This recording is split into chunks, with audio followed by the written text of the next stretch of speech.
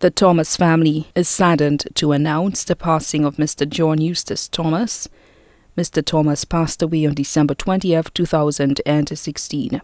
He is survived by his children, Leona, Jamila, Nayeriri, Nakruma, and Jason. Brothers, Danny, Luke, Hayden, Ubald. Sisters, Julieta, Maureen, Mary Henry, Lorena.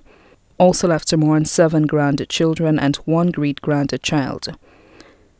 The funeral service of Mr. John Eustace Thomas will be held at Rambally's Chapel, Calvary Road, Castries, on Thursday, January 5th, 2017 at 2 p.m. And then the body will be laid to rest at Shock Cemetery. Mr. Thomas now lies at Rambally's Funeral Parlour, Calvary Road, Castries.